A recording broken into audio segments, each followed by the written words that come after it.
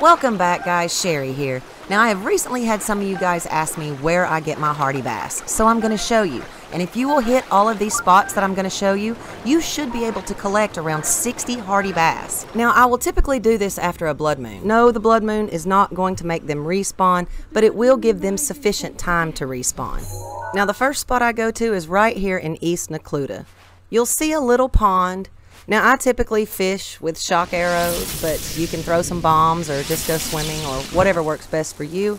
But we'll find about 5 Hearty Bass here in this pond. But before we move on to the other spots, what do we actually need Hearty Bass for?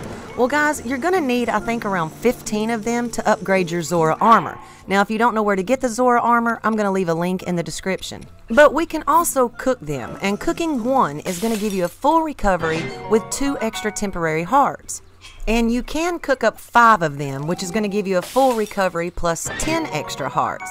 But guys, Hearty Durian is so much easier to come by. If you're looking for those extra hearts, I would suggest you just cook up 5 Hearty Durian, and that's going to give you 20 extra temporary hearts.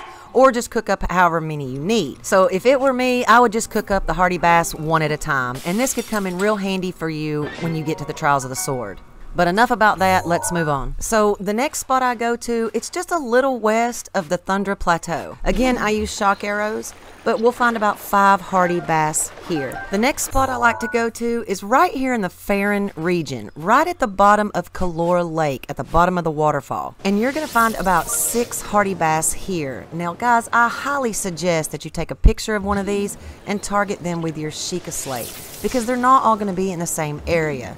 You're going to find a few right here in front of the waterfall, and then there's a couple more a little bit over on the right-hand side. Okay, the next place I go to, we're still in the Farron region, but it's right here under the Flora Bridge. Now, guys, you're going to get about 12 or 14 Hearty Bass here. And if you're lucky, you might even get to see the Dragon Ferosh. Now guys, if you don't know how to farm the dragons, I'm going to leave a link in the description and I'll show you how to farm all 3 dragons. But I will just build myself some ice blocks and then I'll just try to follow my sensor. But for the most part, guys, they're all right here where you see, I guess, these roots for these trees that go down in the water. They're all just kind of around in there.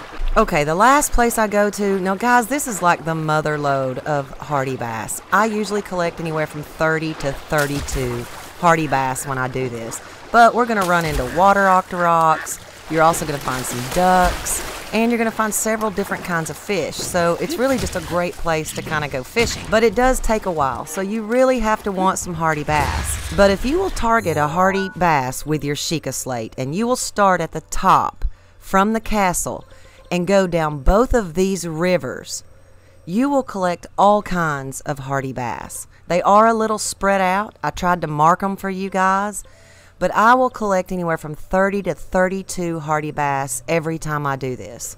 Now, sometimes I will swim downstream and catch them, or sometimes I'll just get out and run along the bank.